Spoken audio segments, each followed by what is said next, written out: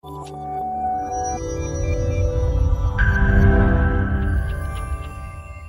the country. Something is definitely changing in the Middle East. There's something changing when it comes to the nature of Islamism. The Islamic Republic of Iran, or the Islamic occupiers of Iran, by keep pushing the agenda and manipulation, they failed to completely win the argument in Iran. The Iranians and the Persians and all the others have a rich history and culture before this Islamic coup that happened in 1979. And now we are seeing the result of it. Young people, younger generation are definitely moving away from Islam and Islamism, but they are either becoming Christians or maybe even like secular or atheists, whatever. But Christianity is definitely on the rise. 50,000 mosques have closed in Iran. That was the initial update we had a couple of months ago. Are Iranians seeking truth outside of Islam? But we've also heard all these updates saying how Iran has now become a hotspot for Christianity. This is absolutely fascinating. Do not forget the history of Iran and Persian Empire and all the others. When Cyrus the Great freed the Jews from Babylon, when they fought against Islamism, when they refused to convert, and of course they had to conquer. We had Muhammad and his people literally in a bloody way come to take over the land. Yet they still didn't manage to destroy the culture and heritage. They might have been taken over. The regime could be Islamic, but the people are not. We also had already the existing data that we talked to you guys about 2-3 years ago on this channel, before the rise of Christianity, that the actual official data coming from the Islamic world showed that fewer than 35% of Iranians are practicing in Islam. Less than 35%. But of course, the rest of the world see the Islamic Republic's flag thinking everybody is doing Islamism in Iran. It's not true. It's never been true. Iran, the world's fastest growing church. In the past 2 decades, Iran has had the fastest growing church in the world, even though the Bible is illegal, points out Nima Alizadeh, one of the many Iranian converts to Christianity in the last couple of decades. Iranians like Nima are taught the ways of Islam from the day they are born. There is no God but Allah, apparently. Muhammad is the messenger of Allah, and he is the last and final prophet sent by Allah. Nima was no exception to this rule, growing up in a nominal Muslim family who preached that Islam was the only religion. There was no other option. Things are changing. The tide is turning. Good news from Iran. 1 million new Christian believers. What first comes into your mind when you see the word Iran in the headlines? Well, people always assume the Islamic Republic. But it's not true. We know it's not true. Amid hijab protest, Christianity expands foothold in Iran, according to 2 other new experts as well who've been talking about this a lot. This is the beginning of change when it comes to saving humanity. While Europe and the continent of Europe is being taken over by Islamists and those with barbaric views and backwards views, there is still a beacon of hope. Israel and Israelis are fighting against Islamism. We still have some countries in Europe, Poland and Hungary, fighting against it, mostly Poland actually. But in the Middle East, it's not just Israel. Iran is also the beacon of hope. Not just a personal story. My story is repeated by millions of people. This journey I had. Yeah, that's what's so interesting to me is that you're some of the first fruits, I would say, of what God began to do. But it really has become millions and millions of Iranians leaving Islam, coming to faith in Jesus Christ, and changing a culture inside of 1,400 years of Islamic philosophy, thinking, and cultural fabric. The only way, a lot of people think, oh, if we do political struggle or military action, we're going to change a country. Yeah, you may change a government, but you're not going to change the people. So how do you make that change? Change their theology. Change their theology. Change their theology. Welcome to the show. I'm so glad you're here. And today I'm actually going to be talking with my friend Ed Solly from Canada, because we are in his studios in the greater Toronto area. And today we're going to be talking about the struggle of Muslims who convert to Christianity from within a Muslim context. I mean, right now, as we're speaking, this kind of thing is being beamed into the Middle Eastern Muslim world. And that is just so powerful. And so we're so glad to have that relationship with you, and such an incredible thing. So your father, Fred Solly, he originally became a Christian in Iran, right? That's right. Is that right? That's right. And then through a series of events, that's a very exciting story. He got to Canada, and your whole family are Christians now. Yes. And you now serve as an elder at a church, the Church on the Rock, that has a number of people who are Muslims who've converted to Christianity. And so there are some amazing stories that I've heard.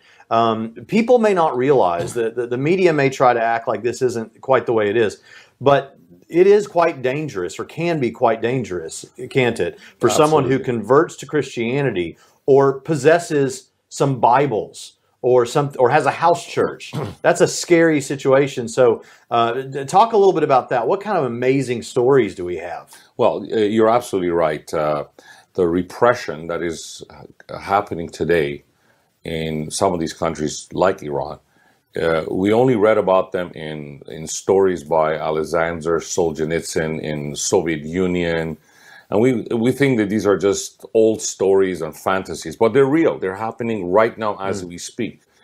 And if you're a Christian, or you become a Christian, you put your life at risk of the very least to be arrested, to be severely and harshly interrogated, to be given warnings, to lose your job, to lose your status, your social benefits, your family becoming a target of harassment. That would be the least. And then, of course, there would be mock trials and trials that would end up in imprisonment, long prisons. Terms are given, at the least would be 7 to 10 years. And these prisons are no Hotel California where people can sit there and have 3 meals a day and read a book. They are very tough places to be. And then, of course, some have been executed as well. So in light of that, to be a Christian and to practice your faith is extremely difficult. People have to go through so much and pay such a heavy price to confess Christ. And you would ask yourself, well, why would they do something like that? Why would they go through all that?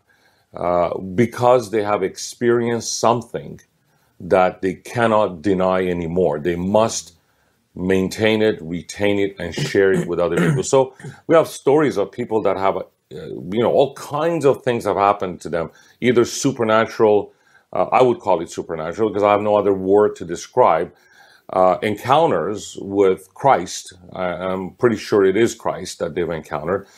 Because I know through church history, whenever the Christian community has been under, persecution, there has been times when God has supernaturally brought comfort and encouragement. So we had... Yeah, before you go on about that, I should tell anyone who this is perhaps the first video you've seen. We have an episode on this YouTube channel about Muslims who are experiencing a vision or a dream of Jesus, where Jesus directly tells them where they can find the clear message of the gospel. And that happened to such a degree that in Egypt, Christian missionaries were paying for ads saying, have you seen the man in the white robe? He has a message for you. Contact us. So this is a well-known and well-documented phenomenon. So you've heard of stories like that too. Absolutely. And what else? What other things? Well, I get contacted every day by these individuals that are saying that, we've had an encounter with Christ and we need help. Come to us and tell us what we do. What should I do next?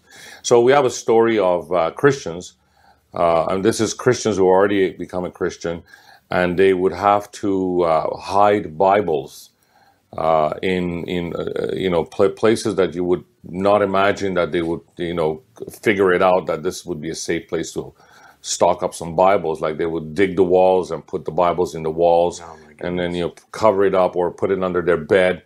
And sometimes when the security agents discover that there is activity going on, either a home church or an individual is practicing their faith or evangelizing, they would raid the place. And these people have to come up with all kinds of creative ways, hide the Bibles under their bed. Some people hold boxes of Bibles where the judge is usually not a civic judge, is a cleric who sits there and, obviously he is defending his own faith. He represents that faith. and they would accuse you. And in that system, unlike North America, where you're presumed innocent until proven guilty, it's the exact reverse. You're guilty, now try to prove to us that you're innocent. Wow. And the burden is on you to try to prove your innocence rather than the prosecutor try to prove your guilt. So you're already guilty as you enter the court, and no matter what you say, they've already decided, according to their constitution, that you have become an apostate. And the crime for apostasy could vary anything from financial penalties to execution and anything in between. Most people get at least 1 or 2 years of prison terms, and sometimes they get a suspended prison term if they pay a financial penalty and they go under, house arrest or some other problem. For having a box of Bibles. Having a box of Bibles.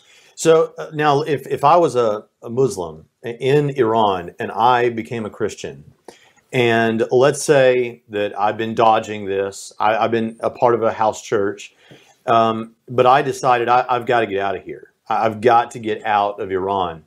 What would I do? Is that an easy process? Where do I go? How do I do that? Well, it depends if they've already identified you as someone who, in their intelligence records, has some kind of a check mark as to whether you're an active Christian or not. If they haven't yet discovered you, you have your passport and you would apply for a visa. You can get anywhere. You can get out. Yeah. Okay. Most likely. But if they've already identified as to who you are and they have a record on you, they probably will not let you leave through the normal channels. So a lot of these Christians who have either been interrogated or persecuted in some form, they would choose to escape through, your land borders, not even the official borders, like through mountains and through deserts, find a way, and there's some local tribes people there that would probably smuggle you across the border. But it's not simply getting in a truck and going to the other side, like you would have, let's say, U.S.-Mexico border.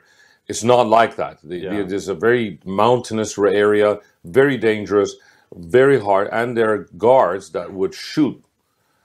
They won't ask questions. They would see somebody trying to cross the border illegally, they would shoot the person. Yeah. So many people get killed in crossing the border. But it's a very harsh crossing, and it takes not just a couple of hours, it takes a few days to be able to cross the border. So not easy. Yeah.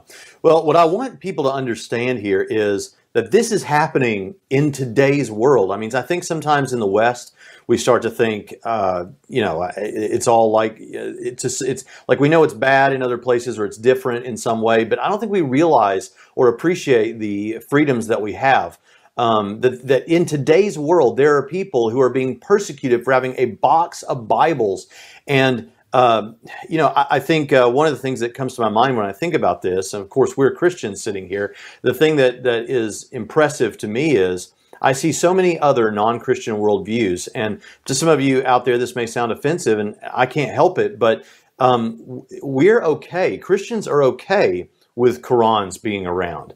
We're okay with having other atheistic literature and propaganda material. We're okay with this, and the reason is because we're not self-conscious about our Christianity. We believe that Christianity will do perfectly fine in the marketplace of ideas. That compare it with any other worldview, we're going to be fine. But you find in other worldviews, to different extents, maybe not to the extreme that is going on with the Bibles in Iran, but an attempt to silence it, get it out of the public square, get it off people's minds, get it out of the country in this case. And with Christianity, we're fine with, hey, I want my daughters to know what's in the Quran. I want my daughters to read the great, Bertrand Russell and things like that. So, well, Ed, I appreciate this, and I've enjoyed it, and I hope that we can continue to work together to see Christ brought to the Muslim world. Absolutely.